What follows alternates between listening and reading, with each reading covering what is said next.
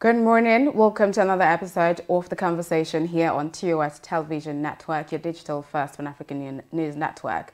And of course, I'm bringing you the show from Abuja, Nigeria's capital city. And my name is Adesu Asuyi. Today on the show, we're going to be talking about something that's quite sensitive. So Nigeria is largely a multi-religious country. And a lot of time, religion plays an important role, an important aspect in us as a people. But the issue of religious intolerance has been brought to the fore in the last few days over the death of Deborah, a 200-level student, undergraduate student in Sokoto State that was murdered over allegations of blasphemy. And that's what we're going to be looking at on the show today. Religious intolerance in Nigeria, Deborah Samuel's murder. And to join me in having the conversation here in the studio is Ahmed Buhari, an African Union ambassador and former presidential candidate. Good morning and welcome to the show. Good morning. Good to be here this one. Yes. And now let's get straight into it. I did say earlier that Nigeria is a multi-religious country, but there's no denying the fact that one of the biggest faults of us as a people is religious intolerance, right? And looking at how that has defined us as a country, why do we have so much, just to start the conversation, why is there so much level of religious intolerance in Nigeria, knowing that we have so many religions in Nigeria, but why that level of religious intolerance in your perspective?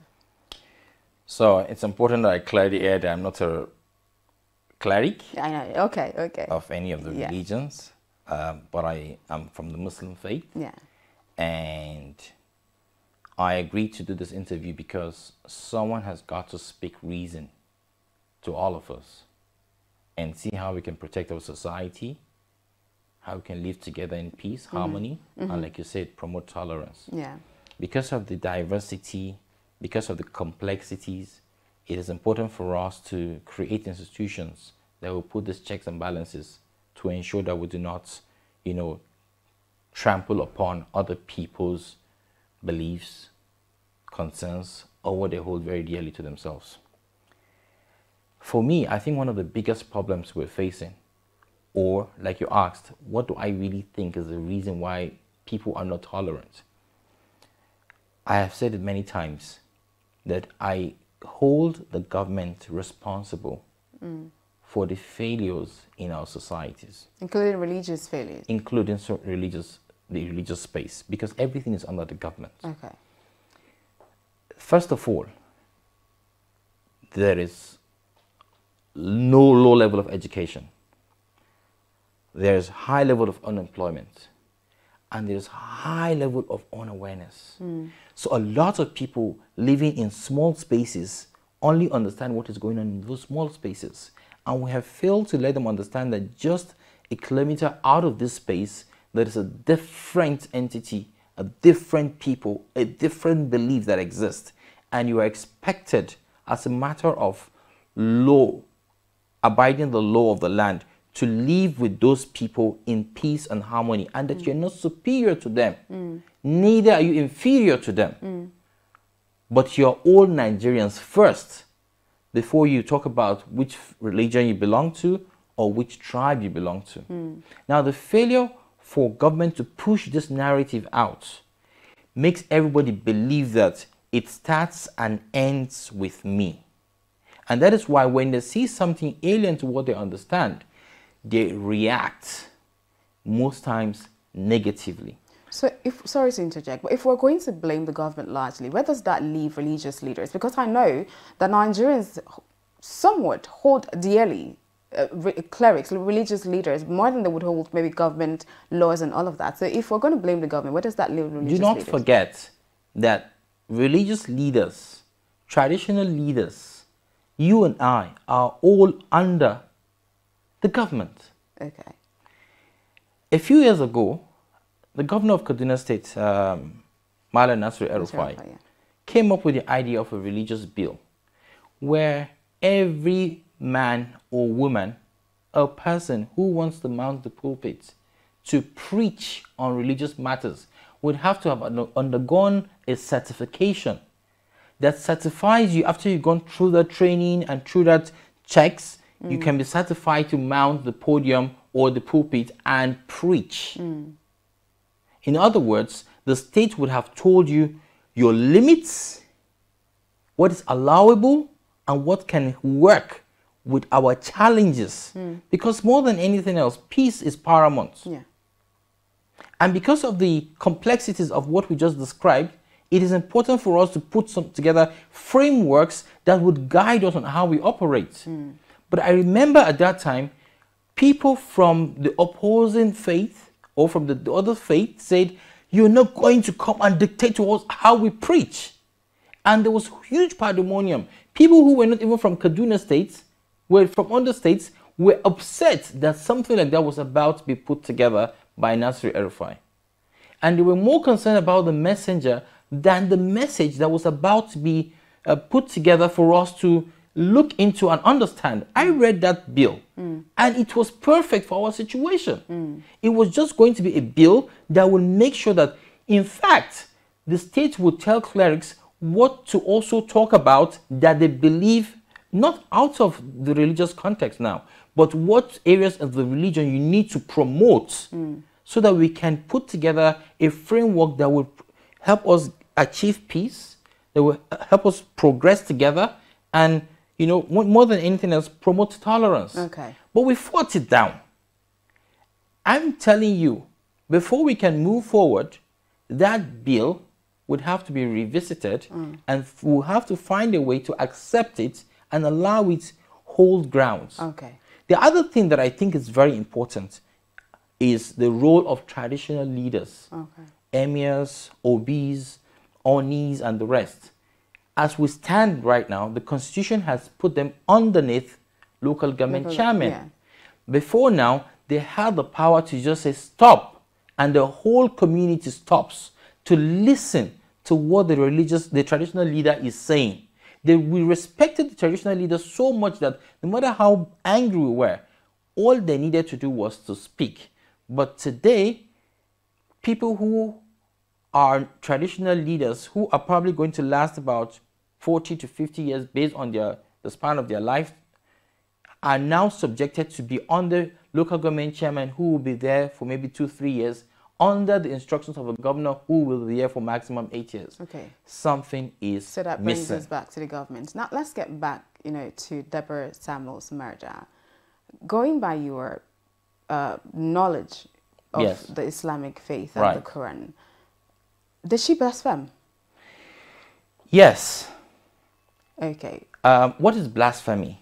Blasphemy is anything you say or do that upsets or contradicts or angers the faith of other religions. Now, with regards to the late Deborah, may her soul rest in peace, she was upset that messages that were irrelevant were being sent to a particular WhatsApp group they had created for a different purpose. And so out of anger, she sent a voice note saying, you should not send this kind of messages here. What this platform was created for was to share messages to promote our educational activities, talk about assignments, exams, tests, and lesson notes, not talk about your prophet. And then she said, and then the last part was where she actually angered people from the Islamic faith. So you think she deserved to die? Like the death penalty was justifiable? There is no reason on earth why a mob should take it upon itself to take the life of another human being in a country where there are laws. Okay. And I just told you the Constitution talks about blasphemy clearly, and it did not say it's for Muslims or it's for Christians. It's for everybody. So when somebody upsets you, when somebody does something wrong to you, no matter the evidences you have clearly before you, you are supposed to subject the matter to the laws of the land. So Deborah had offended these people. They were supposed to report the matter.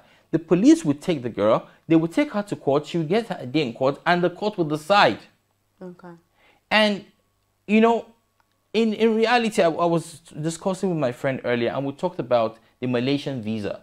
When you apply for the Malaysian visa, there's a big red stamp on it that says, if you take in drugs into our country, it's a death penalty. Yeah. And they're not joking about it. Yeah. If they catch you you're going to die. Yeah. But you die right there? No. No. You've been taken to prison. You get your day in court. You get a lawyer to defend you. When you have been found guilty beyond reasonable doubt, you face the death penalty. This is how things are done sanely, so that we do not fall apart completely. So what it means now is, if an evil man in the heart of a Muslim society fights with a Hausa man and slaps the Hausa man, the mob can decide to kill him. Okay. Not because he is, not because of anything, but because they feel right here, we are more than you, why touch our own? Now, if we're going to continue taking laws like this or making actions like this, we will not be able to contain ourselves. Okay. Everything will go out of control. Okay. Which is why what happened to Deborah was wrong. So why do we... At the same time, like I said earlier, what Deborah did was wrong. We must understand our limits. We must understand the red lines that exist. I'll give you another example. In Islam, the belief is that Jesus Christ is not the Son of God. Yes, but to me, as a Christian, that's you blaspheming. Exactly. So every day for a Muslim, a Christian is being blasphemous when they say Jesus Christ is the Son of God. Yeah. And when a Muslim is trying to talk and say Jesus Christ is a prophet of Allah, a Christian is angry. How dare you call my Jesus Christ a prophet? Yeah. So these things happen every day. We must learn to understand that that is what you believe in. The same way somebody who worships Ogun and Ifa and the rest, and you say, oh, those idol worshippers, forget about them, they are useless. You are also performing a blasphemous act against them. Okay. You are angering them. Okay. That is what they believe in. Like I said from the beginning, in this society, for us to live in peace, no one is superior to the other, no one is inferior to the other. Okay. We must learn to live by the laws of the land. And for people who say, oh, there's a Sharia law that we believe in, oh yes, fine and good. That Sharia law is embedded in the Constitution and in the laws of the Federal Republic of Nigeria. Okay, that brings me to, I know you did say something about the death penalty not being in the Quran anywhere when we started, when we're talking behind the camera. So I was going to ask you, why do we have that disparity in view in relation to this matter? I do know that I've heard some Muslims who did say, justify the fact that the death penalty was justifiable for blasphemy, but you were saying otherwise. Why do we have that disparity in view?